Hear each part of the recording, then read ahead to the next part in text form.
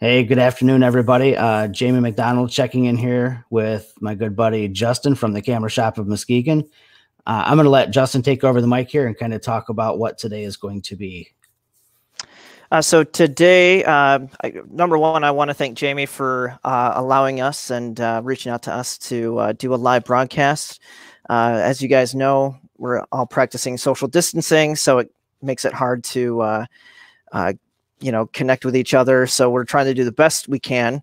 And I know there was a lot of people who were scheduled to do Jamie's, was it Wandering Lakeshore workshop? Mm-hmm. And since that was canceled, we thought like, hey, this would be a good opportunity to do something like this. So this is a live Q&A with Jamie MacDonald, and we invite you guys to ask your questions, and we'll take it from there. And of course, if I missed anything, Jamie, don't hesitate to fill in the blanks. So yeah, I'm wondering if I'm still coming in. I see that you're frozen, Jamie. Are you frozen?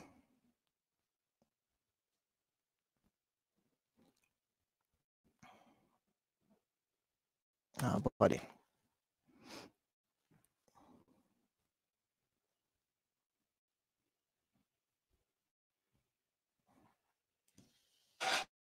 Let's do this.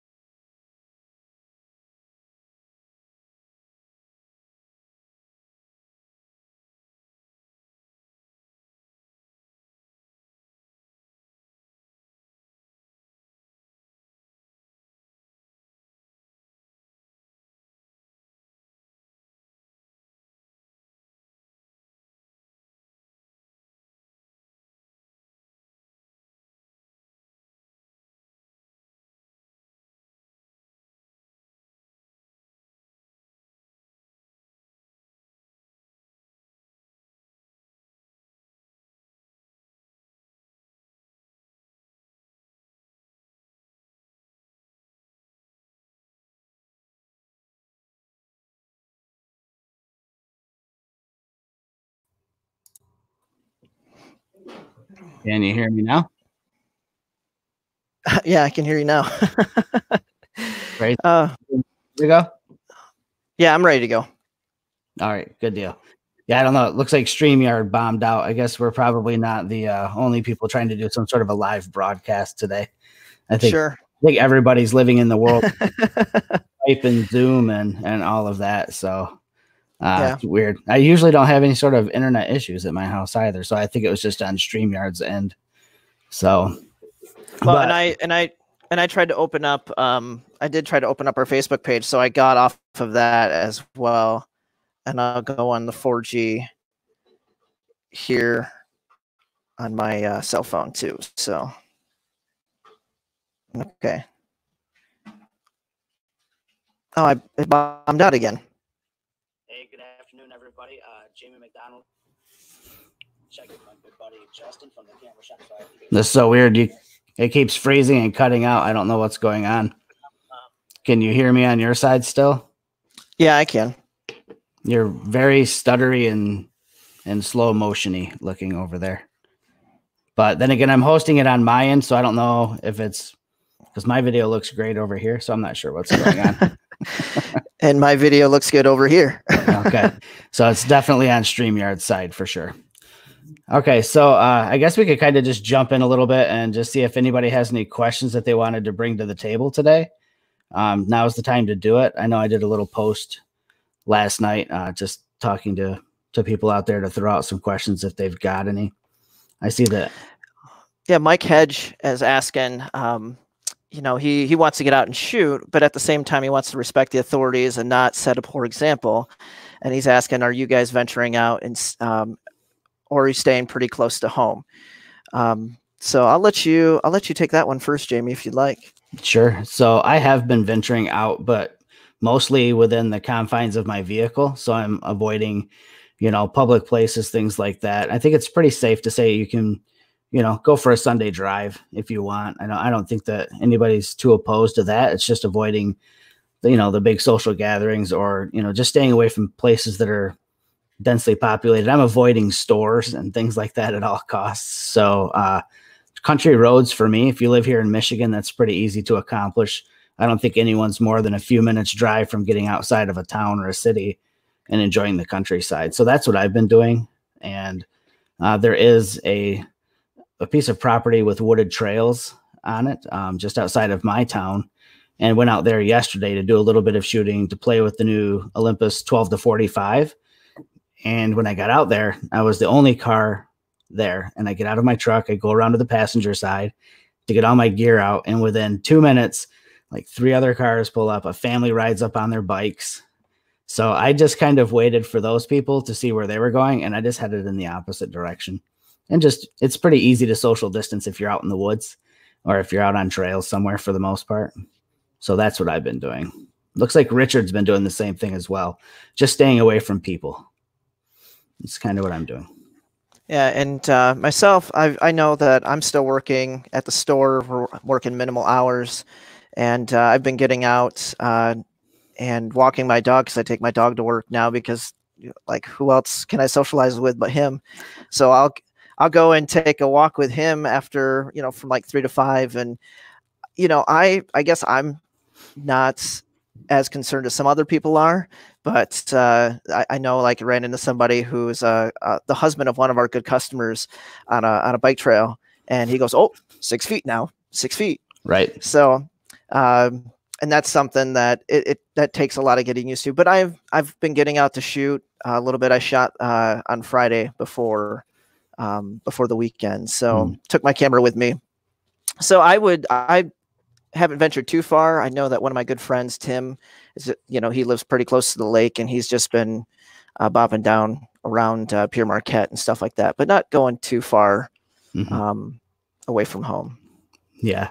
That's just be aware of your surroundings, try not to touch things that you think other people may have come in contact with at any point in time that was recent, just be aware of your surroundings, and kind of stick to yourself and do your thing. I think, for a lot of people, photography is sort of a solitary venture anyways. So this probably isn't too different for some people. I'm probably a little bit different than most, though. I like to hang out in a group, at least with a few people, and shoot, because I like to talk as much as I do shoot, I think. Yeah, it definitely is different, but I think it's a solitary thing too. But I'd like to go out and adventure with someone, and that's like my buddy Tim or buddy Kenny. Just you kind of go out with someone and go shoot, and you can maintain that distance anyways, because normally you're over here shooting something and somebody's shooting something over there, so it's not too hard to do. For sure. So I see John Thomas has a question regarding shooting video and microphones. He's asking for recommendations for microphone for better sound. So it's funny, we had this conversation yesterday, Justin and I did, talking about audio and all things audio and video.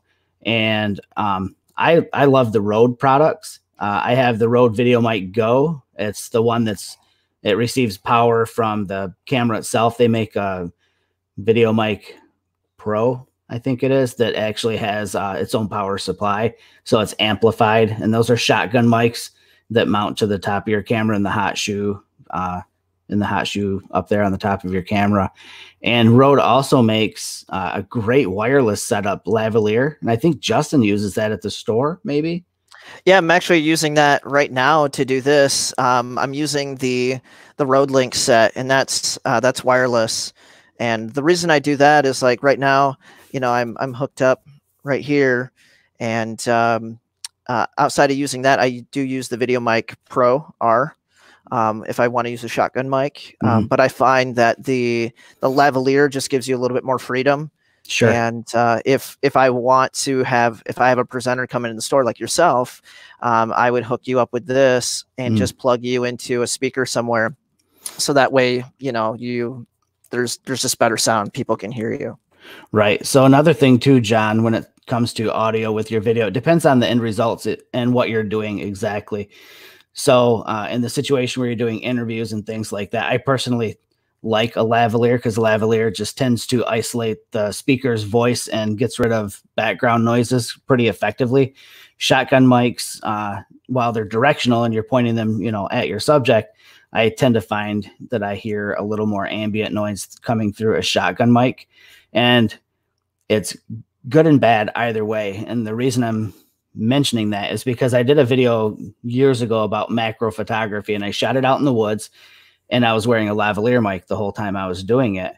And I got done, I put the video together, put it up on YouTube, and just started watching it, just to kind of see how the finished product looked. And I realized I'm out in the woods and it sounds like I'm in a studio. There's no breeze, there's no rustle in the trees, there's no bird chirping in the background, there's nothing. It's very sterile and quiet, versus where I had, I've been using a shotgun mic.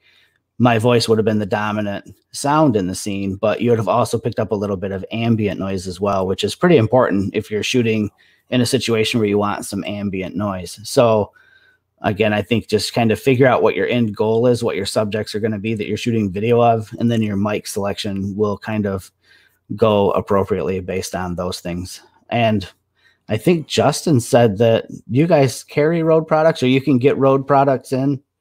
Yeah, we're a Rode dealer. So, that was one of the reasons why we brought them in. They're just a really popular item. We've got plenty of the Rode Go's in stock right now, the one that Jamie's using for his setup. Mm-hmm. And if there's anything that you want to order, special order, like the Rode Link system, and that's like I've got the box here somewhere, but it's an actual kit. I think it's like $6.99 or $5.99, something like that. Mm-hmm. And it has the receiver, the sender, and then the lavalier. So but we carry those products. Yeah, for sure. I think a good start, definitely start off with a shotgun mic. It's going to be the most affordable entry probably for the most part. And I think a little more multi-purpose than the lav. But I think you'll find at some point you're probably going to end up getting a lavalier mic too. There are a lot of options out there. I mean, what Justin's talking about, while it's on the higher end of the price range there, I mean, it is a wireless solution. So, you can be narrating a scene from far away from your camera, while recording, or it's perfect for interviews. But, it's wireless. It's more expensive. I'm sure there are other options you can look at as well. I'm always willing to talk to you guys if you got more questions about those things that I've used in the past, some different options. Sandy dropped in and said hello, and Mr. Mike Amico. Hey, how you doing, Mike? Good to see you there. Good to see Mike. Yeah, he's down in Florida practicing his social distancing. Lucky bum. Right. Hopefully he timed it out after all the spring breakers left. And I know he's got access to a pool, which is better than some of us here in West Michigan. For sure. Definitely. Yeah. It's not exactly swimming weather here yet, so avoiding that at all costs. Not unless you're really brave. Right. I see those surfers out there on the surf cams and stuff. Those people are just crazy. So, and I bought a cold weather wetsuit so I could do stuff like that, but I'm too intimidated to go. So, yeah, it's a bit intense. Yeah. Okay, so we got Jim. Jim's asking, any suggestions on where to get good nature and wildlife shots without traveling a great distance? Any no eagle or sandhill crane nests in the area, trying to comply with regulations? Oh yeah, for sure. If you're assuming you're on the west side of the state, somewhere in between, we'll say Holland and Muskegon, in that area. So there is the Ottawa Sands Park, which is where is that at? Grand Haven. Yeah, it's just north of Grand Haven. I'm trying to remember the little area up there, but there is an eagle's nest there, and I'm assuming that they're reusing that nest. I haven't heard from anybody, but it was a popular spot, easy to get to. That's the Ferrysburg side, right? Ferrysburg, yes, that's what I was thinking of. Yep. So if you take the Ferrysburg exit and take an immediate left, and just keep on going straight, Ottawa Sands is on the left, about a mile or so before the beach. Yep. Just check out, just watch for ticks.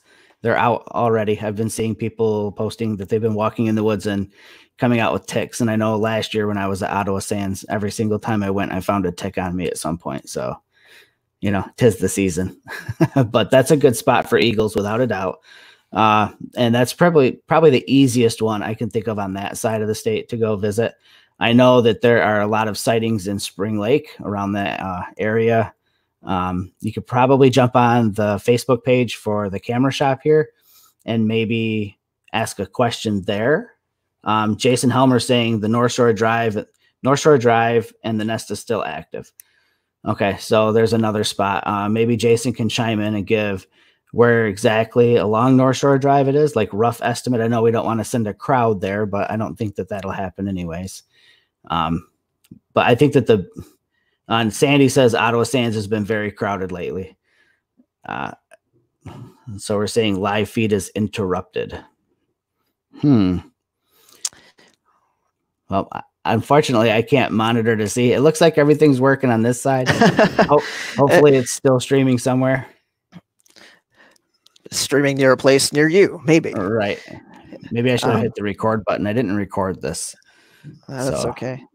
I know, like, when I look at you on my preview screen, you're a little slow. When I watch you on the live feed on my phone, it looks pretty good. So Shelly says all good. Thank you, Shelly. That's reassuring. And Sandy says still have the feed too. Tina might have jumped in after. Mike says looks good. Mike Hedge says feed is fine. All right, good. We're rocking and rolling. I know that some people along like the Grand River, there have been a lot of eagles. There's also the memorial park just off of Airline Road in Muskegon where the Apache helicopter is. Okay. I know that sometimes you can see them over there. There's a nest across Mona Lake, but I know that you can see them in the trees there sometimes. Yeah, a lot of it, in all honesty, the best success I've had with finding bald eagles to photograph down in my area in mid-Michigan, country drive out of, off of the main roads, just looking out into the fields. Deer are opportunistic eaters, so they will land on a carcass just as quick as they'll pull a fish out of the river, actually probably quicker to land on a fresh carcass. So just keep your eyes out in the fields, and it helps to have a spotter. Maybe bring a pair of binoculars if you have a pair of binoculars, but if you have a spouse or partner, friend that you are hunkered down and bunkered down with, you could throw them in the car with you to be the spotter or the driver. That's what I would recommend currently. Sandhill cranes, they're starting to come back quite thick down in my area. I don't really have a recommendation for a location up your way. Down my way, I could certainly recommend some areas. But again, I have a feeling you're up that way. And Jason mentioned Snug Harbor in Muskegon has nests too. That one's been there for a long time. Okay. So good. Very good. As far as that goes, again, if anybody is down in my neck of the woods, just let me know and I can point you in the right direction down here. I have a feeling because this is the Muskegon Camera Shops page, it's probably a lot of West Coasters. So. Oh yeah. Because I forget. I always think that you're out this way, but you're really even further east of Lansing. So yeah. Yep. Yeah. I'm a lowlander down here. Lowlander. Yeah. So I did bring some images to share if we feel like going through any kind of an image share, just to talk about different genres of photography and tips and tricks and things like that for photographing some of these things.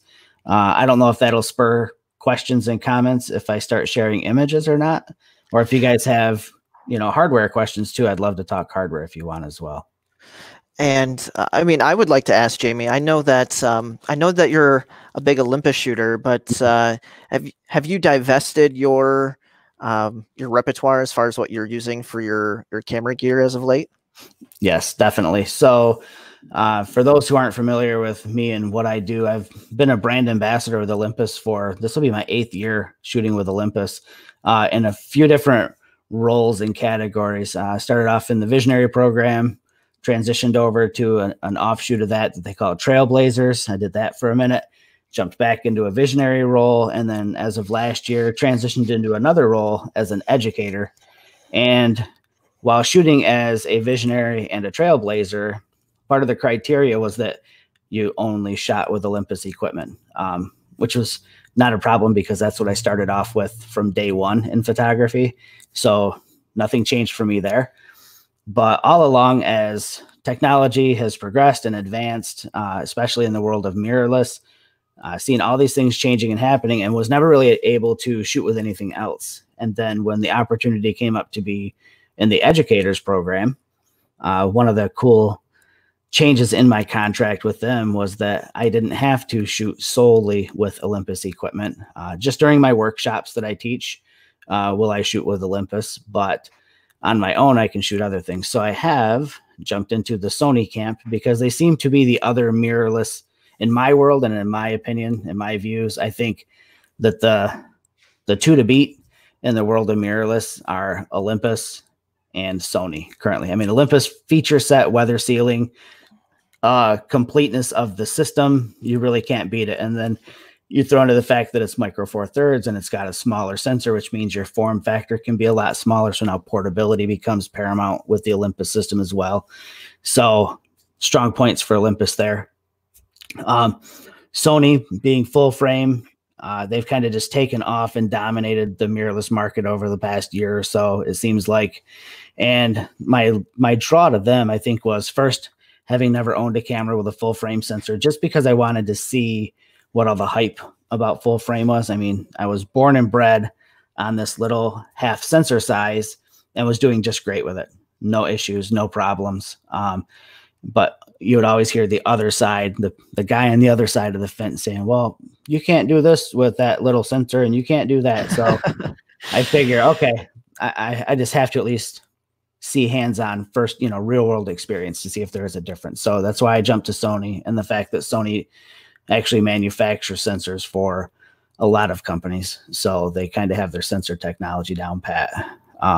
So that's what I jumped into with a Sony a7 III, and not like a big collection of lenses for that camera yet. I mean, it was a lot different than shooting with Olympus. Olympus provided me with the equipment. So I spent years very, very fortunate enough to not have to spend money on equipment. It was provided. So it was a huge blessing to be able to do that. So now that I'm spending my own cash, I was a little more frugal with lens selection when it came to Sony. So I started off with, I got the Sony body, the a7 III, and a Samyang 14 millimeter f2.8. It's an autofocus version, and it's pretty affordable. I think I paid like $400 for that lens, and 14 millimeter on full frames, pretty wide, so I wanted something that was wide angle. Yeah, that is pretty wide. It's actually crazy wide. Again, coming from the Olympus camp and the 4/3, aspect ratio that they've got on their sensor, switching to, was it 3:2 on Sony and yeah, everybody else? Yep. So 3:2. So Olympus, you have a taller image, little more squarish, whereas on the Sony and the other brands, it's a little more rectangular, a little bit shorter, wider. So 14 millimeter just seems absurdly wide. Oh, it is. I mean, I know you're used to shooting with the 7-14 for your night stuff, and that's something that when I like the night sky. So when I go out and shoot, I've used both my Sonys to do that, and I've used Olympus to do that.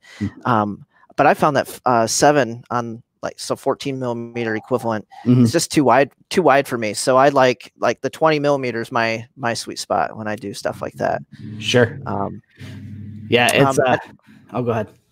Oh, and I'll let you finish that thought. We got a question here, it looks like. So yep. No, I agree with you completely. 7 millimeter, I don't find it for my work too wide, as long as I've got something that's critical to the image in the foreground as well. But if I'm shooting a landscape at 7 millimeter on the Olympus, 14 millimeter on the Sony, if the critical point of my scene is far enough away, it becomes almost useless in the scene. It becomes so small at such a wide angle. But yeah, you're right. Michael McLean has asked, so what have I been able to do with the Sony that I couldn't do with the Olympus? Really nothing. I'll be honest. There's really nothing I couldn't do with the Olympus that I can do with the Sony. I can push ISOs higher. I mean, that's just going to be obvious right out of the gate, given the sensor size and the sensor technology on the Sony. It's a backside illuminated sensor. I think that helps with it being a little more effective in low light. So I'm definitely more comfortable cranking the ISO up. I could do that with Olympus and just work in post to clean any kind of noise that I do have out and still get great results. That's really about it. I have a little more freedom with dynamic range with the full frame sensor. Again, something I can do with Olympus if I bracket shots. So there's really nothing I can't do. It's just you have like a little bit of an edge with the full frame sensor for some things that you don't for others. I guess cropping, right? I could crop in further, but I've kind of always been the kind of person that if I'm cropping an image, it's just because I'm straightening something out or maybe changing the perspective a little bit, but I'm not ever really cropping in, like in the case of wildlife or something. So I don't even see the benefit of that with the Sony for how I shoot. And I think a good point with that too is if you're aiming to get your frame right when you're shooting, when you're capturing it, you don't have to do as much work in the post-production, I think is right. Like I think the people that do crop on full frame, at least wildlife shooters, it's just out of necessity. I mean, you can only get so close to some of your subjects. And, even if you're shooting with a 600 millimeter lens or something, you still might be so far away from your subject. And then having the full frame sensor does allow you to crop in and still get a nice big usable image out of it. But yeah, you're right. I mean, if you can get the composition down, get everything framed up the way you want it in camera, then there's really no need to crop. And I would make the argument too, because you were, the question was, do you see any benefit using the Sony over the Olympus? And I think one of the, out of all the good points that you made, it's kind of like really knowing how to utilize your tool. Like a camera, and it's just utilizing, like, each camera has its strengths and has its weaknesses, or each system, I should say. But a good photographer, as long as you know, like, your exposure triangle and what you're going out to aim for, you can create similar images, from system to system, and no one would be able to tell you off of a print or anything like that. Right. There are some exceptions. Well, of course, there's always exceptions, right? Like live composite. yeah, like those things, like live ND. I think live ND is like a game changer. The new Starry Sky Focus, I think, is a really cool thing. So there are some features that some tools are a little bit sharper than other tools for certain things. But you're right. At the end of the day, that's what I tell people, is that a camera is a tool. Sometimes you just need a different tool for the job than you did before. And like you said, you can use any camera to do almost anything. Just some might win out a little bit better at some things than others. Mike Henge has a question here. He says, one thing that time at home has given him has allowed him to go through his catalog of images over 10 years to see how he's evolved as a photographer in post-processing. He's had a lot of fun with post-processing, looking at some of his older images and seeing how processing software has evolved. And he has also had some time to play around with the demo of Capture One. And it's a good time to do that. And he's wondering if anyone else is doing that same thing, and maybe even kind of bring it up. Has anyone else seen the evolution and benefit of the upgrades in the processing software? Well, it's funny that Mike brings that up, because we have a mutual friend, Jerry James, that lives over there in Muskegon. I was talking with him last night, actually, about Capture One, and he's kind of interested in checking that out as well. And I've actually fielded the same question from a few different people. Do I recommend this? Do I recommend that as far as software is concerned? And it is the perfect time. If you're hunkered down inside, go download the demos of all of these pieces of software. And why not? And just take an old set of images that you haven't looked at in a long time, see them with a fresh set of eyes in a completely new piece of software, and just run your image through each of the different pieces of software. See which workflow you liked the best, which tools and interfaces were the easiest to use, and what the final results look like. And then at the end of the day, maybe you're switching up your software game a little bit and getting away from, the Adobe suite and moving into something like Capture One or On One or Luminar. There are a lot of options, and it's hard to buy bad software right now. It really is. I think that what it comes down to is interface and how willing you are to go through the growing pains of learning a new interface and a new workflow. Michael McLean asked, so what about shooting at different aspect ratios on the Olympus? I think that kind of goes back to what you were bringing up with the 3:2 aspect ratio versus the default 4/3. Right. Maybe just kind of touch on that a little bit. Yeah, just kind of expand on that a little bit. Sure. So I used to do that, and actually still do on occasion with my Olympus cameras, change the aspect ratio. Most of the time, what I'll end up doing is dropping it down into a 16:9, just to kind of give some of the images that I'm making a cinematic feel right out of the camera. There's no reason you can't do it. There's no reason not to do it. You do sacrifice a little bit of your sensor when you're cropping, because that's basically what you're doing, is you're cropping to that aspect ratio. So you're not utilizing the full sensor in creating your image. No wrong way of doing it, no right way of doing it. It's just how you want your end result to look. And I say experiment with that. One of the things that I love to do with the aspect ratios in the Olympus cameras is if you throw on the 9mm fisheye body cap lens or the 8mm fisheye or another manufacturer's fisheye, put that lens on and then set your aspect ratio to 16:9. And what happens is the curvature of a fisheye at the top and bottom, that gets cut out. You still have the curvature on the ends. You tend to not notice it quite as much, especially if you're working well to keep your horizon centered. But what you end up with is an ultra wide angle lens. Great for cool landscape shots. That's something, actually, I should probably do that soon. I haven't done that in a while, but it's something that I used to love doing with the fisheye lenses. Yeah, that actually sounds pretty cool. Because that body cap is only like $45, right? It's dirt cheap. Cheap.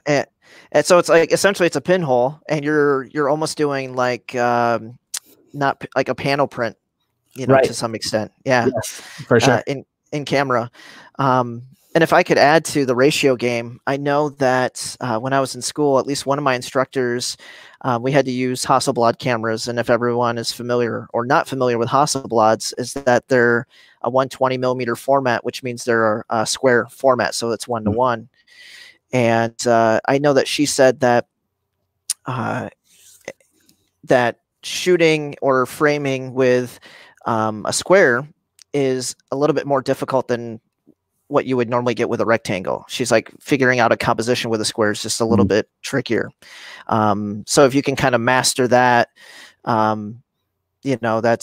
kind of a nice thing. So it's almost like a challenge. I would, like what you were saying, try to experiment. I think that if you go out and set your ratios, I know Olympus has just a little bit more, has 4 options versus 2 or 5. So it's one of those things where if you have an Olympus, go experiment, and you can see your frame right there, and go and like give yourself a whole week test on 1:1 or a whole week run through on 4:5, and just see what your results are. See how you're looking at the frame and the scene differently.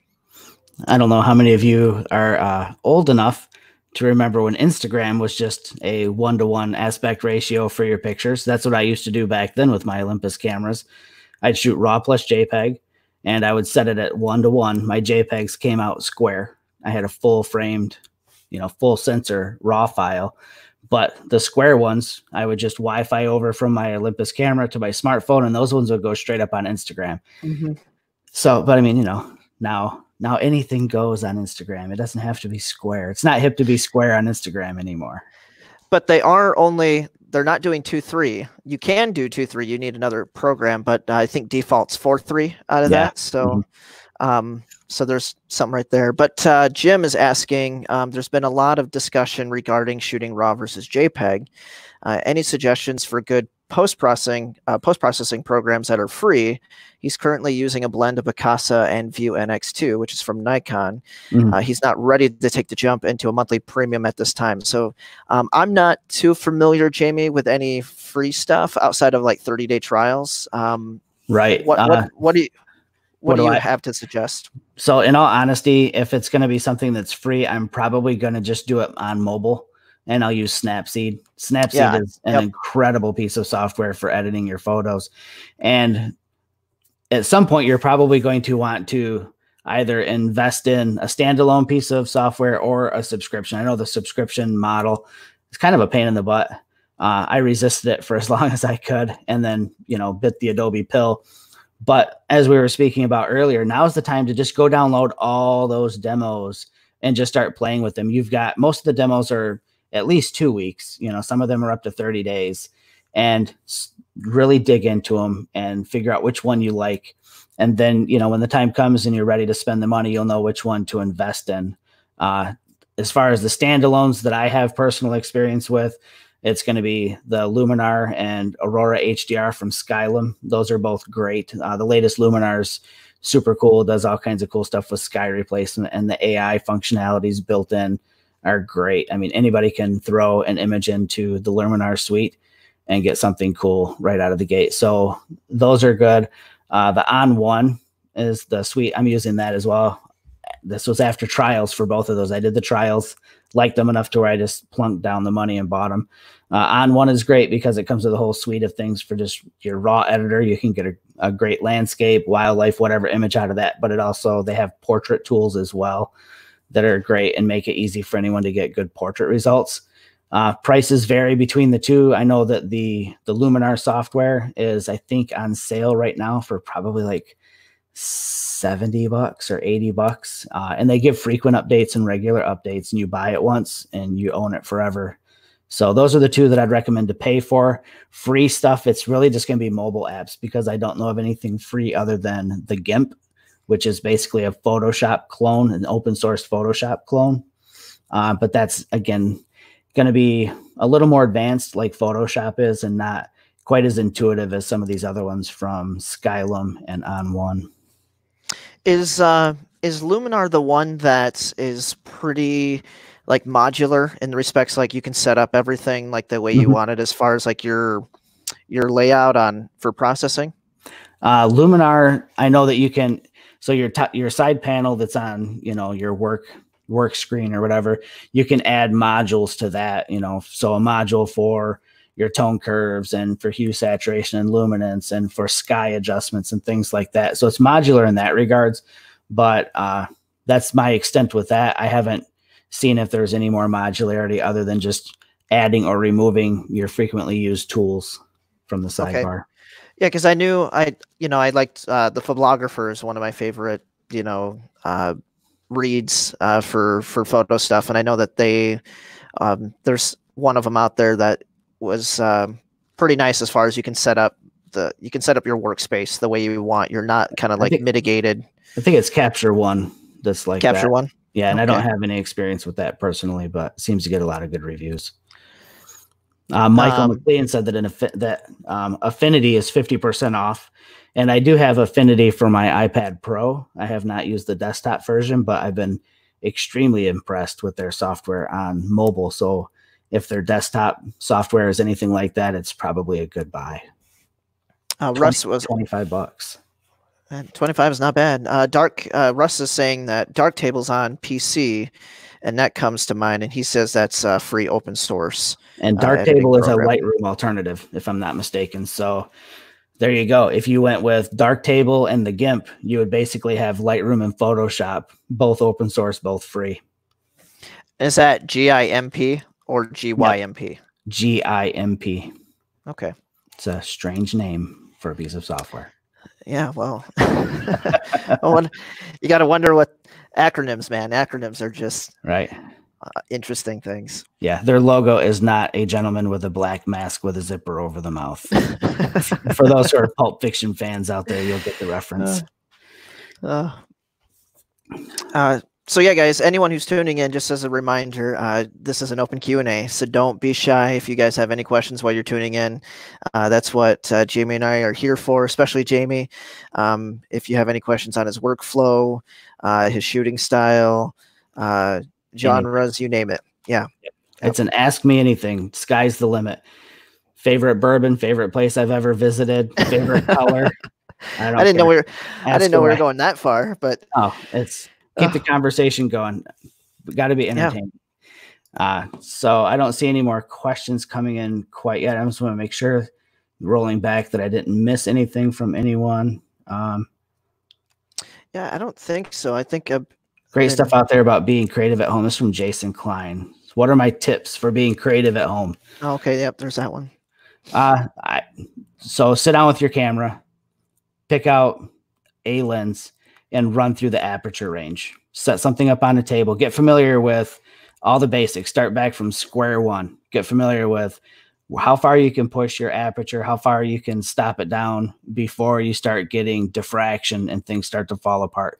Note the sweet spot. Start doing comparisons from one lens to the next, just to get familiar with the different looks that you get from different lenses. It's funny, I don't think people realize how much different the same focal length can look from one lens to another. So for example, I've got 4 or 5 lenses that will all give me the ability to shoot at 50 millimeters. They all have a very different look, and the different look is going to be based on the lens elements that go into that lens, whether it was one of the higher end lenses, one of the middle of the road, one of the cheaper. I've got vintage lenses that I've adapted to put on my cameras, and those all give completely different looks. The optics, the coatings on the optics will also influence how the look of your images turns out. So getting really intimate and familiar with how each one of your lenses performs on your different camera bodies, that's something that I like to do. I did a shootout. It's been a couple years, but I put all of the Olympus primes on the same camera, the same tripod, shot the same subject from varying focal lengths, just to see what the field of view looked like on all those. Kind of get myself familiar without having to put the lens on, being able to look out in front of me and knowing, okay, if I put the 17 millimeter on, this is going to be in the frame. If I put the 25 on, I know I've got that much less in my frame. So exercises like that just get you really comfortable and familiar with what your equipment offers is a fun thing to do. And you can just do that sitting out in your yard. It's a gorgeous day for it right now. The sun is out, and just sit out in your yard, bring all your lenses and your gear out, and just start focusing on the same spot and just switch lens, switch lens, switch lens. Get familiar with what you're going to see in your frame. Go back through, imagine in your head, this is what's going to be in the frame. Now throw the lens on that you think fits that. And the reason I keep talking about doing this thing, getting familiar with it, is because for me, as someone who shoots landscapes and wildlife primarily, I don't go into a situation not knowing probably what equipment I'm going to need. So a popular theme in my photography is this barn that I photograph. I know where I need to be along the road that barn sits on for any given lens. And I know that depending on the situation, whether it's going to be a sunset or a storm is rolling in or what have you, I know exactly what gear I'm going to pack because I know where I'm going to be sitting because I'm familiar with my field of view. And then it also helps in genres that I am not familiar with. Great example is I took a trip to Chicago last summer with a friend, and we were walking around through the city, and I didn't even have to hold my camera up. I could just hold it right here at my chest. I could hold it down low at my hip. And because I knew exactly what would fit in my frame with the 17 millimeter on my Olympus Pen F, I could go through and just candid street shoot and not worry about what was going to be in the frame because I've shot enough with that lens to know from any given distance, this is approximately what's going to be in my frame. So familiarity, it's just going through the same motions over and over again and just kind of getting it ingrained in you. Yeah, it's creating that muscle memory. And then the other thing is too, like different lenses have different looks, and you're talking like the focal lengths, there's barrel distortion, you know, and like what you see at 35 is a lot different than what you see at 85. One of my favorites, you're talking about kind of shooting with like through your repertoire of lenses. One of my favorite studies from school that I can remember that I've been wanting to do as like a photo challenge on Facebook that I've been doing is light over time. And setting up your tripod in one spot with a still life that you set up, or maybe it's a flower in your garden, or you know, something that just isn't moving, that you can just keep the camera on and set up and then just shoot it, you know, like every hour on the hour through the day, and just see at what time the light is doing what, you know, and what the color of that light is, the quality of that light. And that will help you that will help you with your whole quality of light and time of day kind of stuff. That's always a good one too at home. That's a great exercise, actually. And I think today, again, perfect opportunity for something like that, because we are starting off with bright, warm sunlight right now. And as the day moves on, you're going to see your shadows move. You're going to see the color temperature change. Just the look and feel and tone of your images will change throughout the day. That's probably something I'll go try. I like that one. Yeah. No, it's one of my favorites. And I just remember my instructor saved, like, she used my my setup as the example for the class, and I was anal retentive about it. I think I shot every 15 minutes, which was absurd. And but it was just really cool. I set it up. I set it up in the back room. I lived in Minnesota at the time. It's kind of like a sunroom almost. And I took 2 wine glasses and a wine bottle, and I put wine in a glass, and I purposely spilled it on the table, and I just shot through the whole day just to see how all that changed. And it's just really cool. It's just and there's so many things like that you can do at home that are just really simple. Self-portraits are always a good one. Mm-hmm. And I know that I've got a friend on Instagram who's like, well, every day through this through our social distancing quarantine kind of thing, he's like, until it's lifted, I'm doing a self-portrait every day, and I challenge my photo friends to do the same. And that's kind of difficult to challenge yourself to do a different self-portrait every single day. Mm-hmm. Because it's more than a 2-week challenge. You know, it could be a 30-day challenge. It could turn into a 60-day challenge. I hope to God it doesn't turn into a 60-day challenge. Nobody will have jobs after that. So, but yeah, I just one of the books that I have, oh man, I have it in the car. I almost want to like pull everything off and go get it. But it's a book that just is a book of assignments for photographers. That's like a bunch of instructors from around the world of giving you just different photo challenges. I guess another one, before we go to Mike Hedges' question here, is do a photo journal. One of my instructors told me that what's really important is to like limit your maybe go out and kind of purposely limit yourself in shooting, like a roll of film, like 24 shots or 36 shots. And while you're walking and doing these images, you know, write down your ISO, write down your aperture, your shutter speed, what time of day it was, what was the quality of light, what was the direction of the sunlight. And you're just kind of sketching your scene, writing down your information, and then later on printing a photo and putting it in there to correspond with what you did. So if you came along a park bench and you saw someone sitting down, you're like, oh, I want to catch this as a silhouette. You know, you were able to do that. And then it's kind of like having muscle memory to come back to, because you wrote it down. You're like, oh, this is a silhouette. It's a similar situation, similar time of day. What were my settings for that? So very good exercise.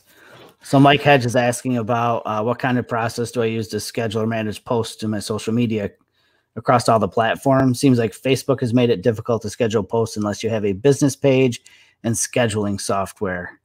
I know it's tough. I get the inconsistency part. Trust me, I totally understand. But so for me personally, I do have a Facebook business page for my photography. There's really no way around it. I know it's kind of a bummer to try to direct people to somewhere else if you don't already have one set up, but you'll probably want to set one up anyways, just because of the benefits you'll get from it, like being able to schedule posts out in advance. I use Hootsuite is what I use to get stuff fired out to multiple platforms at one time. There is a free version of Hootsuite. You just have to scroll all the way to the bottom of their page to find how to get it for free. And it's a little limited. If you have it free, it just gives you access to a couple of accounts that you can schedule things to. But for the average person, that's more than enough to be able to schedule out to, say, you know, your Facebook and your Instagram, or your Facebook and Twitter, something like that. So Hootsuite is what I use. I also use a software program called If This Then That. You can get the app for your phone. And If This Then That basically just runs a series of events, and these events, they call them recipes. And if you get If This Then That, and start searching for Instagram recipes, or I can share my recipe with people here if they want it. My if this then that routine is set up so that if I make a post on Instagram, if this then that watches my Instagram feed, I make a new post, it takes that post, it takes the image from that post and natively embeds it in a tweet and then shares the tweet of that image as well. So you can shoot out stuff from Instagram to Twitter, I think within the Instagram app, but basically it just links back to your Instagram, post, and you basically just have a thumbnail of what the image looks like in the tweet. Whereas with if this then that, you get the native full size image in the tweet and the link back to Instagram. So Hootsuite shoots it out to Twitter and to Facebook for me. Instagram, I do everything right within the app, and there's no easiness to it. You're either going to sit down and pre-schedule out stuff to go out throughout the week, which takes time, or you're probably going to spend the same amount of time and just break it up throughout the course of the week and do individual posts. It's not quite as easy because it's more disruptive to your day to do it that way. But Hootsuite is probably the easiest free one to use, and I totally recommend those guys all day long. And I just wanted to kind of re-highlight it. I think we have some more people tuning in. This is a live Q&A with Jamie MacDonald. So if you guys have any questions, don't be shy. Ask anything you want. Jamie even suggested his favorite type of whiskey or something like that, or what you're drinking tonight. Right. So I just want to throw that out there for everyone. But Michael Breen has a good question in the meantime. What is a good site to build a website or a place to sell your photos? So I know, again, my genre is different than probably most people that sell pictures for a living, those being portrait, wedding, event, those type of people. I know that people that do the portrait type work, a lot of them like Zenfolio and SmugMug are two really popular choices. For just the average person, I think to build a website easily and still retain the ability to sell, I like Squarespace. I've been using Squarespace for about 5 years now. It's literally a drag and drop interface. You just drag things to where you want them on your page. And they also give you the ability to have like a storefront or e-com section to your site. And I use that to sell canvases and prints, and then also some of my presets as well. I've had a lot of success with Squarespace. So I recommend them highly just because it's easy. I know that one I'm using right now, Shootproof is kind of is another popular one. They've really kind of streamlined that for photographers.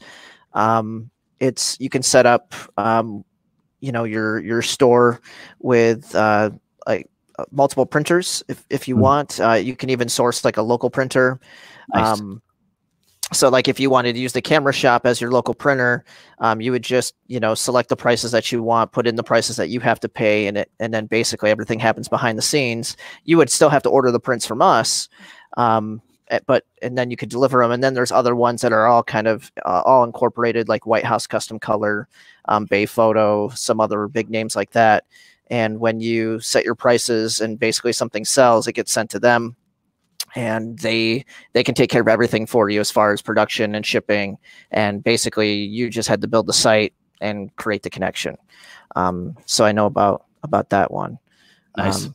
But you're really making me want to go to Squarespace because I've got Livebooks, and Livebooks still hasn't integrated any kind of like purchase kind of thing. It's kind of a nice setup, but here I am thinking I'm just kind of like throwing money away when I could be setting something up where having presets and things like that are kind of a nice attribute to be able to sell outside of your photo stuff. So yeah, it's pretty nice. Easy to set up. And I don't think I've ever had an issue with them where there were maintenance issues or anything like that. No security issues. I think also if you don't have a domain name yet registered somewhere, I think if you get your hosting through them, your website, I think they give you your domain name for free. So that's always a bonus to not have to worry about that and have everything housed in one place. Currently, all my domains rest under GoDaddy, and then my site is through Squarespace. I wish I could just I should move everything over to GoDaddy and just have it all housed in one spot. I just haven't gotten around to it. I suppose I have time now. Yeah, don't make the mistake I made and like accidentally purchase one through Google and the rest of them sit at GoDaddy, like ones that I might want to use or something like that. And now I got to figure out how to get out of Google's hands and get it into GoDaddy's hands or vice versa. So Mike is asking if Squarespace helps move pages from an existing website.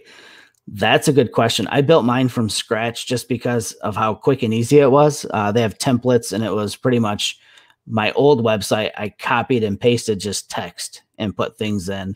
I'm sure that you could probably export your site out as HTML and import that in and just do blank pages and paste in the code.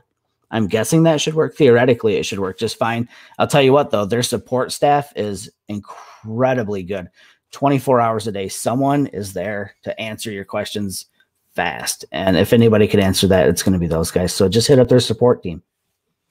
And Shannon was asking, what were the sites that handle the shipping or whatnot for you again?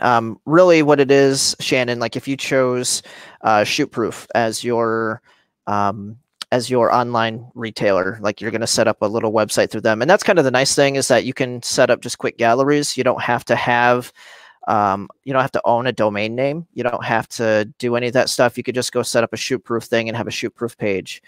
I have mine integrated through my website, which is just like copying and pasting an HTML code. But Shootproof and other subsidiaries like them, what they do is you pay your membership annually or monthly, and they have everything set up for shipping. So basically you will choose one of their fulfillers, one of their printers. Some have 2, some have 3, others might have 5, and you select from that list, and essentially everything's taken care of for you. You just set the prices and upload your photos, and that's it. Nice. Yeah. And they drop shit right to the customer, right? Correct. You can, from what I've read and researched, since I have one myself, is you can have it shipped to your stuff if you want. So if you want to do like hand delivery, or if you're going to set up something like, well, I want everything to come to my house so that I can repackage it in my packaging. If you had like some of your own company packaging, or if you're going to sell it at like a farmer's market or something. But what this allows you to do is that if you're able to broaden your base of consumers, like let's say cross state, or maybe someone on the east side of the state, it's just easier to get that to them that way, having it drop ship, like Jamie said. Nice. Very cool. Yeah. Very cool. Any more questions? Let's see. Make sure we're not missing anybody here. Not missing anything. Good. So where do we go from here, Justin? We've been talking for about an hour. Do you want to do any kind of gear talk? You want to talk images? You want to talk workshops? What do you guys want to talk about? Well, I mean, have you ever put it to a vote to all the viewers out there, what they might want to do? I don't know. I like to give people options, and sometimes that's a weakness or a strength. I don't know. I don't mind talking gear. Do we talk about the new EM1 Mark III? What's new and exciting out there in the industry that you've seen? I'll be honest with you. I feel like everything right now is kind of at this state where it is going through incremental updates. And it's been a while since we've seen anything just massively revolutionary hit the market. And I'm kind of concerned with how the whole global pandemic is going to affect, product development. Any sort of R&D efforts that are being made overseas probably have been put on hold or slowed down. So I think this year will probably be pretty slow on that front. I know I've been shooting with the new Olympus 12 to 45 millimeter lens. Got a lot of questions about that. A lot of people asking why I was shooting with that and not the 12 to 40, their pro lens. And people asking, why would I get this versus that? But they're both pro lenses, Jamie. Right. Yeah. And there are differences. Obviously, one is fixed 2.8, one is fixed f4. One has a manual focus clutch, one does not. Saw my workshop ad and it looked pretty cool. Thank you, sir. So the difference between the two, though, for me primarily, I got the 12 to 45 because I was planning a trip. Still, fingers crossed, hoping I can make it to Iceland in June with my kids. We haven't canceled anything yet, so I'm holding out to the very end on that trip. But I purchased that lens specifically for that trip as a way to maintain a smaller system when traveling around the country for 10 days by camper van, where space is limited. So there are definitely perks to that. Currently, if you were shooting with an EM10 Mark III or an EM5 Mark III, one of the smaller bodies and one not necessarily with a grip, and you wanted that focal range in a really good robust lens, you are going to be putting the 12 to 40 on, which is noticeably larger than the 12 to 45. So I think that for me, the big motivator was to get something more compact, and the close focusing on that lens is astounding. It's darn near like using a macro lens. And I do have one here just by chance. If people wanted to see it, I would just have to jump off camera quick. Of course, you probably have yours pretty close at hand as well. Mike and I were going to touch on that for our live broadcast that we did on Wednesday, but since we filled the time with other things, we didn't get to it. Sure. But I know that Shelly said that we should do an image share, but Mike also asked whether if you're using the magnetic filter holders or the Nisi filters, any feedback on filters? Yeah. So first, we'll do an image share here shortly. I'll jump into those in a minute. The question about the magnetic filter holders for the Nisi filters, I've got all the magnetic frames on all of my filters from Nisi, and I also have the new holder that they sent me as well. I haven't had an opportunity to get out and really put it through its paces yet. I have dry fit everything up to my lenses to make sure everything fits good and it's easy to use.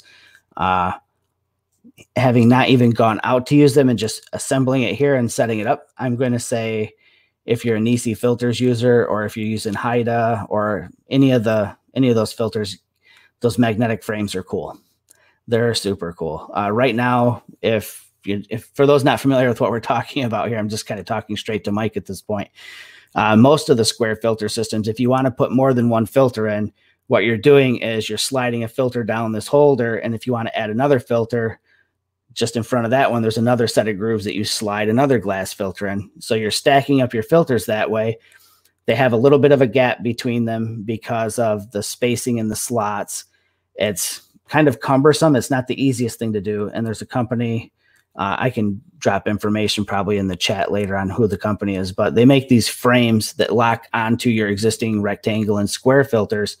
And inside of those frames are magnets. So instead of having to slip your filters down into a groove, you just stack them one on top of the other magnetically.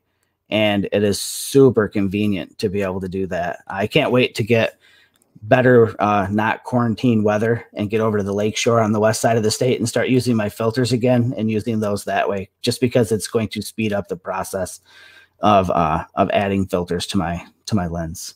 And just out of curiosity, that is not Nisi that makes that, right? That's a different company. It's a different company. They make their own filters, but they also make the frames that go on the Nisi filters as well. So does it start with a G or something? Because I think we start carrying those. It's H and Y. Yeah, H and Y. So we do carry that through ProMaster is servicing those. So you can order the rectangular frames from us and a holder. Nice. I highly recommend it. Get over to the store and check those out. They're super cool. I do have a test one that I ordered because they have like ProMaster has some of their HGX neutral density filters. So I've got like 4 different ones and a holder that people can test if they want. I set it up as kind of like a rental thing. Nice. But I also see that Mike is asking about a 100 to 400 for a 5 DSR. Oh, that's all you, buddy. That's not me. So that's not the mirrorless camera. That's the SLR. So if you've got a 5 DSR, there's 2 lenses that I would recommend.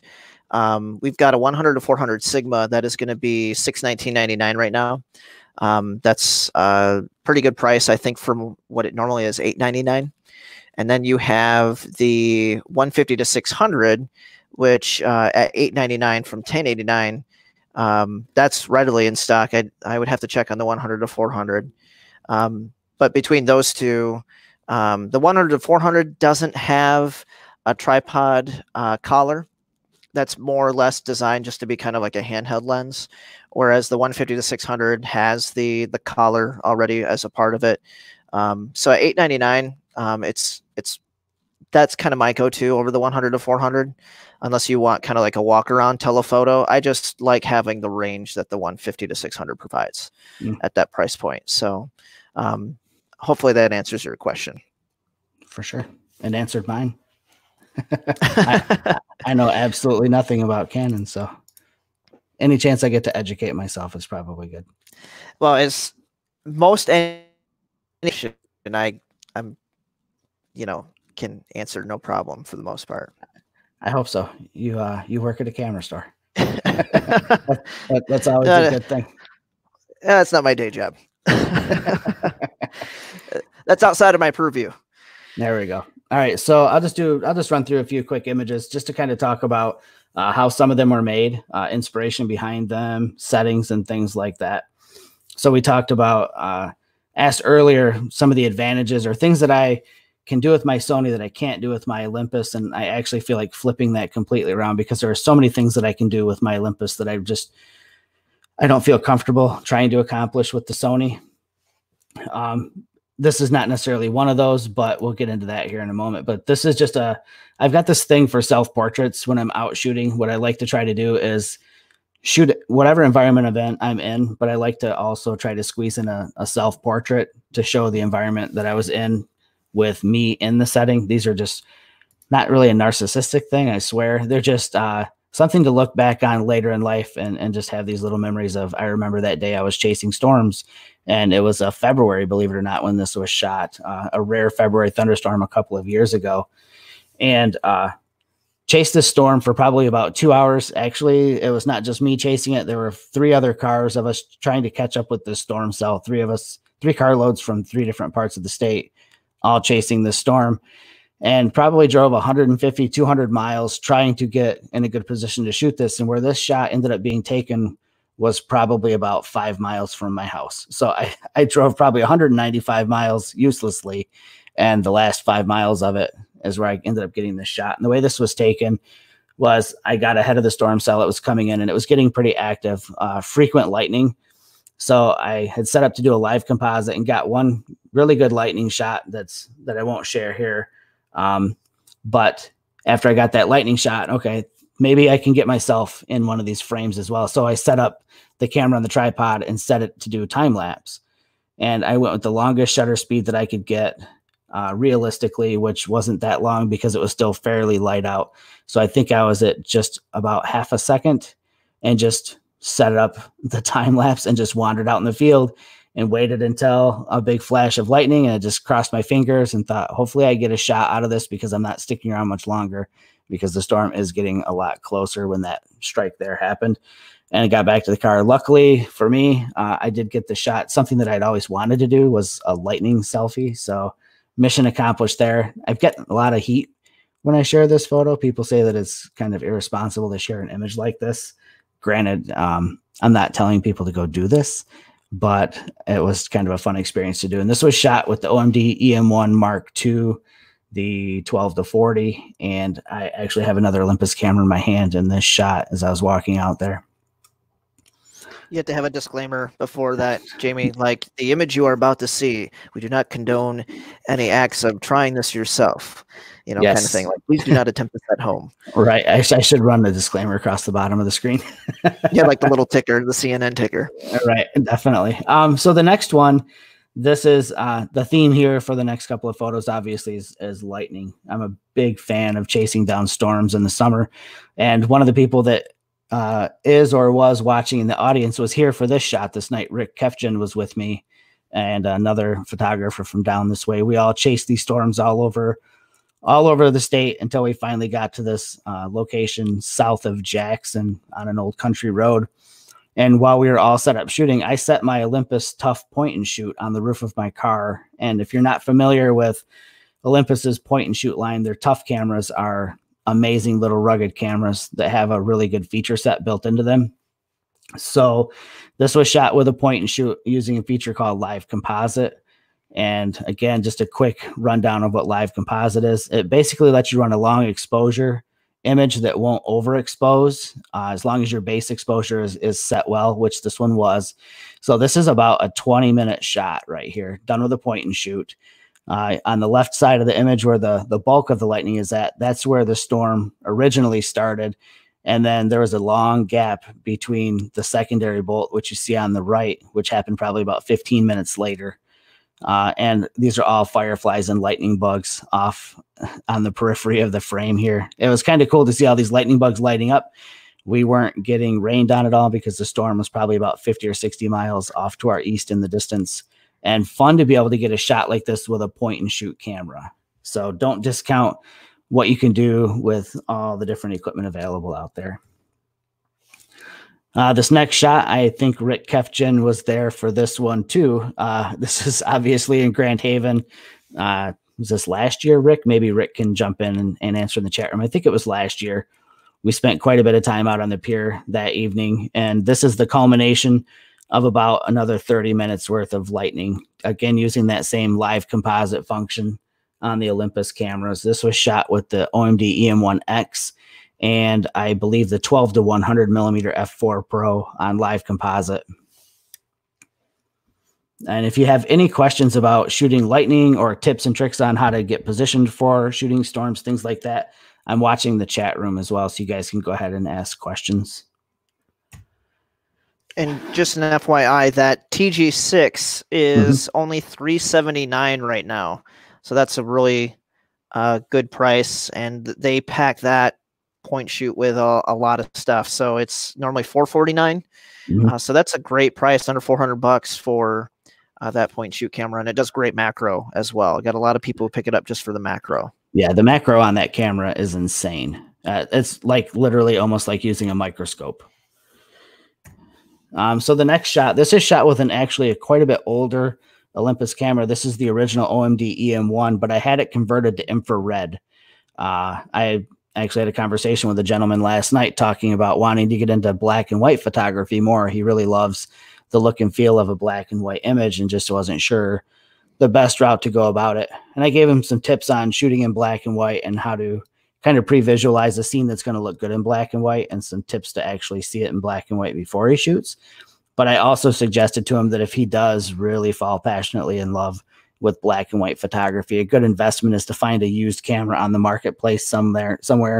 And there are companies that you can get, you can send your camera to have them convert it to infrared, which is what this one was done. This is a 830 nanometer conversion. So that's answering Michael's. It popped up right when I was saying it. So 830 nanometer is the conversion on this through Life Pixel. And this is pretty much straight out of camera. So this is actually a JPEG out of the camera. I did a custom white balance in camera so that instead of getting the purpley looking image that you'll get from an infrared converted camera, it comes out in a nice monotone. Really fun to shoot with an infrared converted camera. Your blue skies turn this inky black. And if there's any haze in the distance, like on a summer day when it looks hazy off in the distance, an infrared converted camera cuts through that haze. So the haze is pretty much eliminated.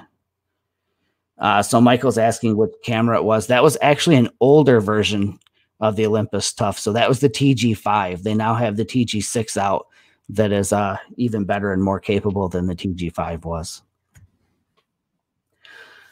Next image again. So I'm a sucker for stormy, inclement weather. While this wasn't a storm that brought in thunder and lightning, it brought in a lot of cold. And this is at Point Betsy, one of my favorite places here in Michigan for sure.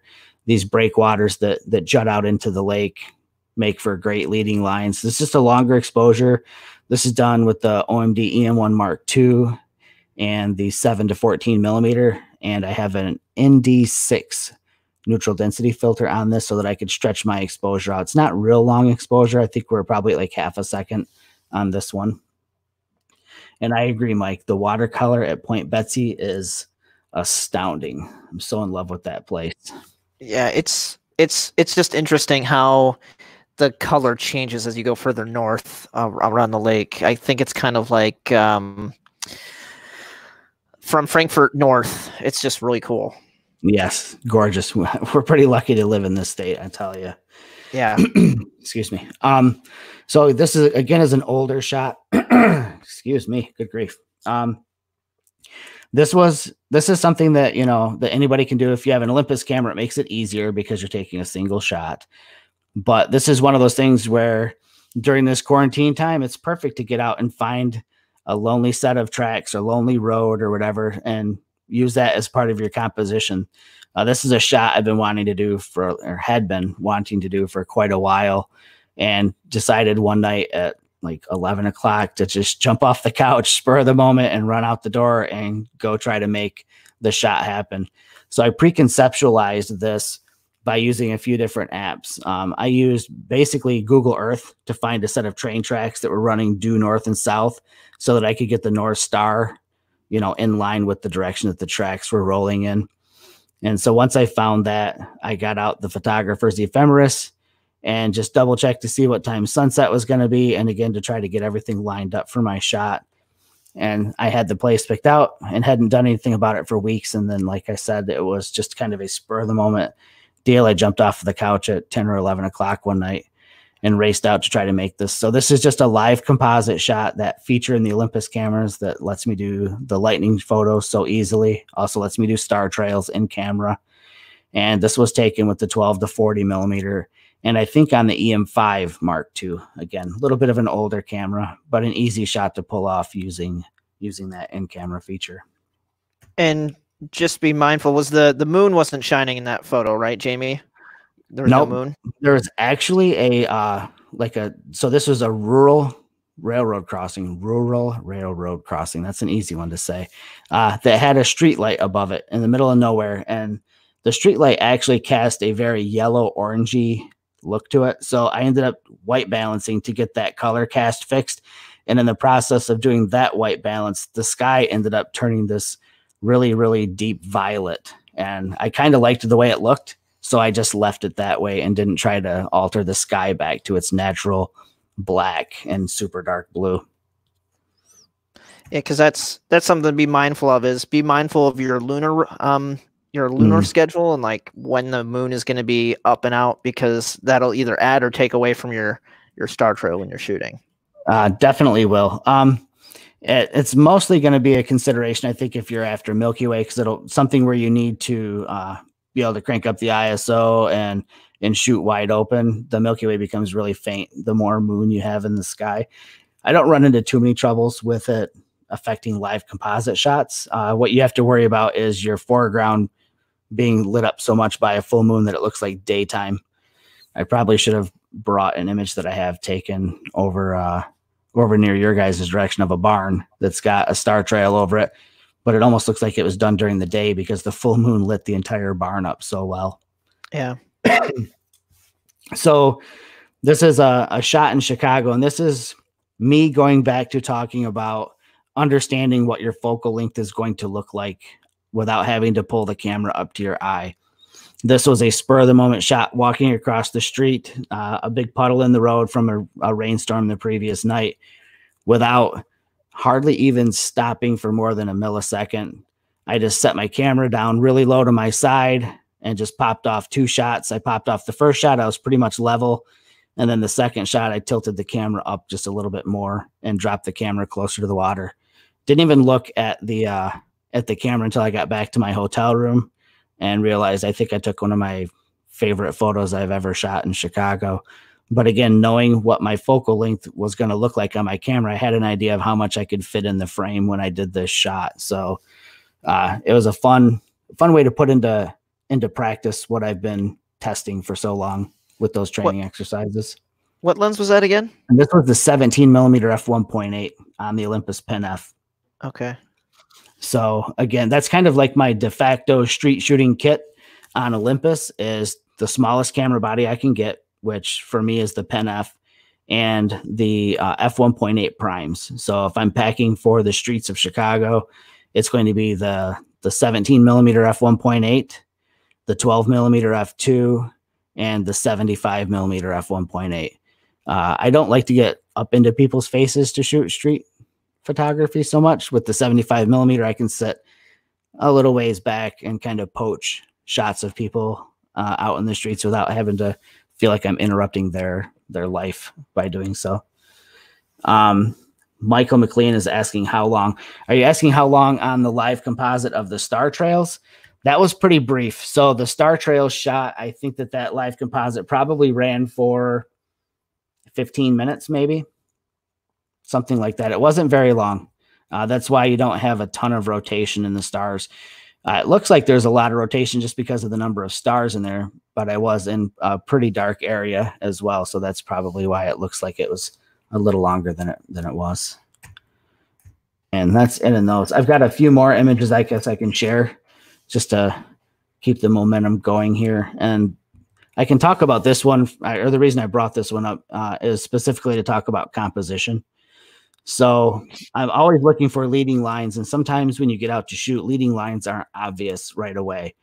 And at first glance, driving down the road, I saw these wildflowers growing and thought, I love the way that the sky is starting to light up as the sun is setting.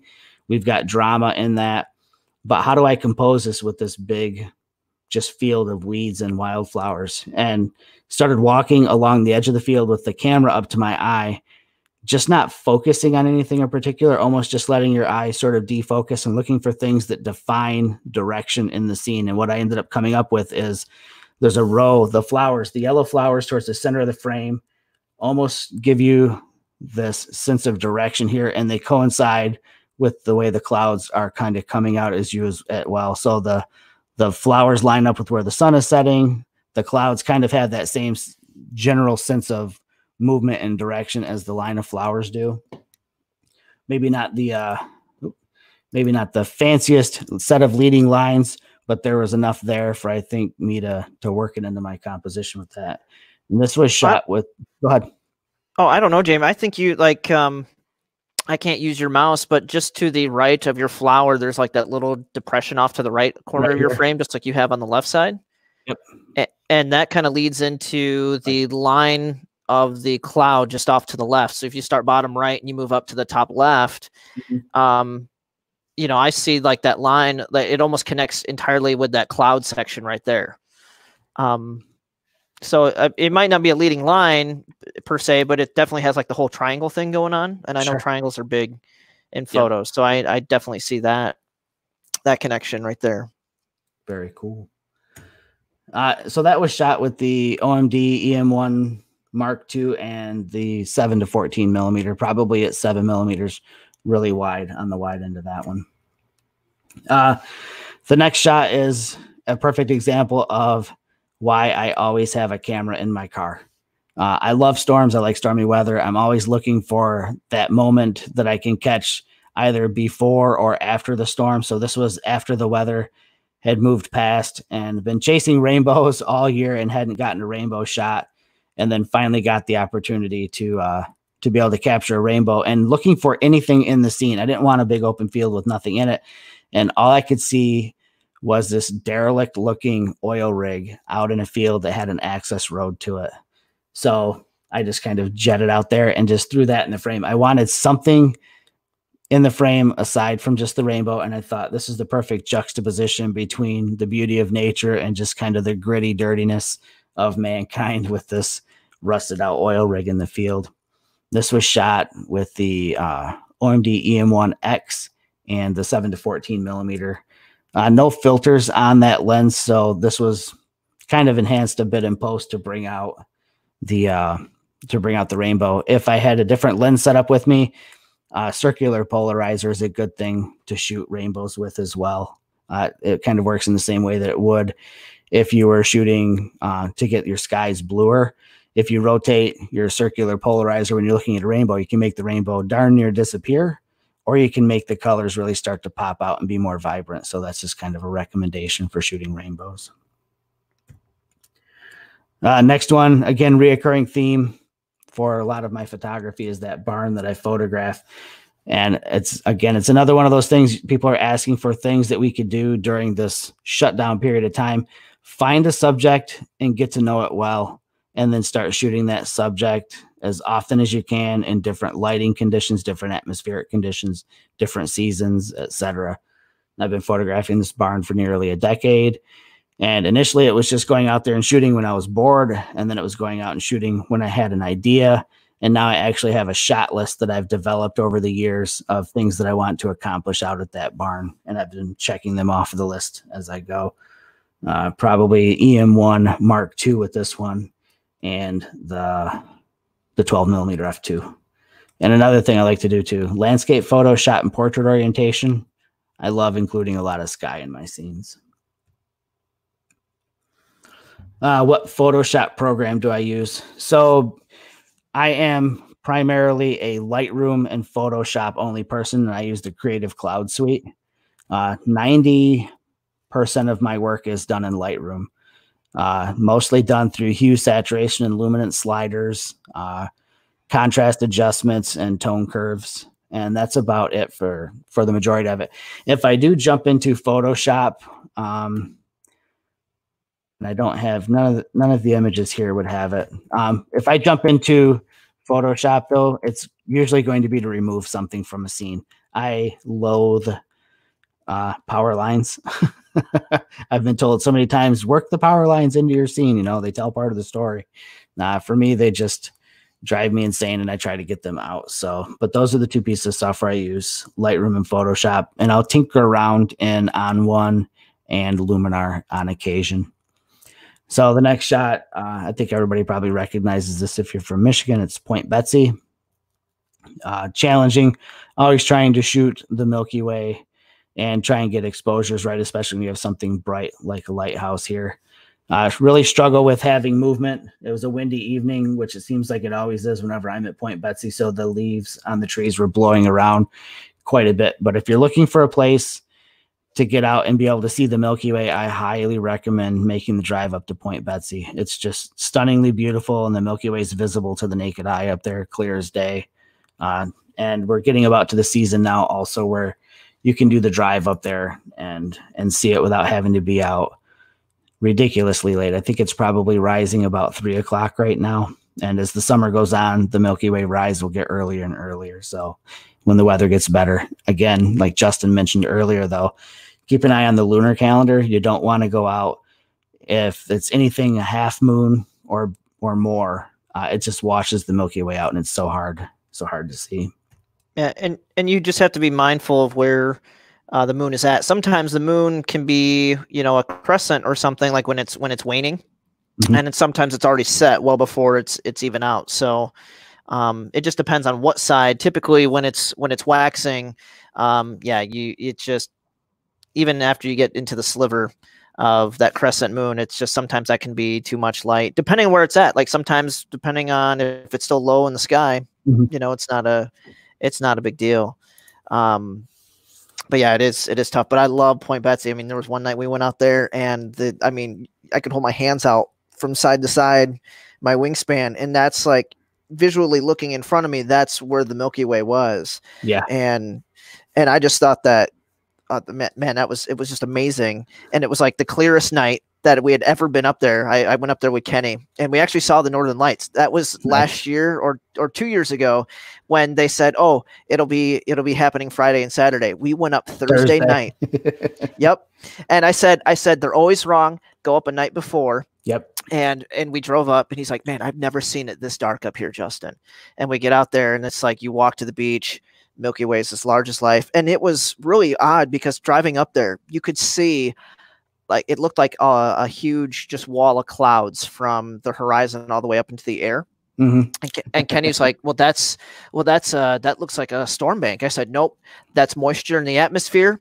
And if anything, it's just I think what it did towards the end of the night is it just magnified everything that we were seeing, because it essentially becomes a lens in the sky. The only negative thing was towards the end of the night, all that moisture drops down. So our lenses and stuff by like 1 or 2 in the morning were just like sopping wet. Oh yeah, just terrible. For sure. No, very cool. Well, what do you say? About ready to cut this thing off? I think we've been going for about 90 minutes now. It's been a lot of fun for sure. Any last minute questions from anybody? Speak now or forever hold your peace, people. Right. I will take this opportunity too, though, to just kind of throw out some of my social handles for people who don't follow me. You can look me up on Instagram and on Twitter just by searching for MacDonald _photo. just give me a follow over there. I can kind of keep you up to date on things that I've got going on. Also, I do a podcast every other Wednesday night at 8 p.m. Eastern Standard Time with another Olympus educator, Mike Baining. And the name of that podcast is called Mirrorless Minutes. We broadcast live on YouTube and on our Facebook page, which you can search for just Mirrorless Minutes and find us that way as well. And I'm not done plugging yet. I also do workshops with a few different people. I had one scheduled for the 13th of this month, which obviously is not happening. We've since moved that to October, the second week in October, down in Hocking Hills. If you're interested in workshops with us, you can just swing over to meetup.com/mirrorless adventures. And don't let the name fool you. Just because we're Mirrorless Adventures doesn't mean DSLR users can't go. Everybody can go. It doesn't matter what system you shoot with. We did a workshop in Moab, Utah last year at Arches National Park, and I think half of the users were Olympus. The other half were Sony and other camera systems as well. So we are system agnostic when it comes to education. So if you're interested in workshops, swing over to meetup.com/mirrorless adventures and just sign up over there, and you'll be notified whenever we list new workshops. Because of all of the social distancing and everything being shut down, the majority of this workshop season is kind of a bust. So I'm spending this time planning out the 2021 workshop season. I mentioned earlier a trip to Iceland that's supposed to happen in June. If that goes through, that is also a scouting location for a 2021 workshop in Iceland for those that are interested. That will be a very small workshop, probably limited to 5 people or less. So it'll be very exclusive, very one-on-one, intimate workshop in Iceland. So if you're interested in those kinds of things, furthering your education, don't forget to check us out on meetup.com/mirrorless adventures. And I guess I can throw anything in there. Even though the store may be closed to the general public, you guys, we're working on getting our website up. That's what we're using this downtime to do. If you guys need anything equipment-wise, don't hesitate to call. I'm still there between 10 and 2 to get you guys equipment if you need it. The number is 231-733-1286. You can always hit us up on our Facebook page on our business page, Camera Shop Muskegon. I respond to that on the regular. Check that every day just to make sure everyone's taken care of. So if you have any questions or anything, 10 to 2, you can find me there. And thanks to Jamie's help getting me rolling on streaming here, I'm hoping to get some online classes, even our photo meetup group, into the wireless. What do you call this realm of things, Jamie? Just live streaming, live broadcast, the interwebs. Yeah, remote education. So yeah, and if you guys like this, Jamie, were we gonna try to do this next Sunday or? Yeah, this could be our normal Sunday routine until we're all released from our quarantines, I guess. Yeah, I mean, we're happy to do this for you guys. I mean, this is something that we're both passionate about. I know I love talking tech. Since I'm not doing it during the week, this is the only time I get to run my mouth, and you know, and hopefully it's worth something to somebody. That's the biggest thing. So yep. That's what I would like to see come from all of this, is that at least a handful of people walk away with some sort of information that they didn't have when they arrived. And like Justin said, so we'll do this next Sunday. We'll plan on 2 p.m. start time, just like we did today. That gives you a week to come up with questions, comments, suggestions, any kind of requests you have. I think from either one of us, we're both open on social media to reach out to. So again, search me out on Facebook. If you want to be photo buddies, just look for Jamie A. MacDonald and add me a friend request, and then we can chat back and forth about what you want to see on next week's show. Oh, and the other thing, Jamie, we should challenge everyone on is don't just bring your questions, but like church. It's your job next week to bring 1 or 2 friends to our live stream next week. It's like bring your friend to church. Yeah. Yeah. Good call. All right. With that said, I guess we'll hit the big red end broadcast button, and we'll see you guys 7 days from now. Take care. Thanks for tuning in, guys.